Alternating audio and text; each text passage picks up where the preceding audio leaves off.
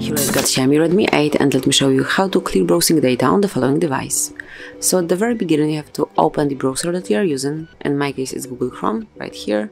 Then click on the more icon, which is 3.1 in the right upper corner, and go to history.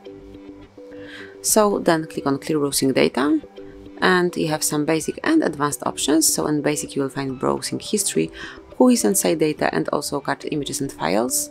And then under advanced you have some more, like saved passwords, out of inform data, and also site settings. So just mark those that you would like to delete. I would like to perform a full reset of the browsing data, so I would like to delete all of these, but you can, for example, unmark saved passwords if you would like to leave them.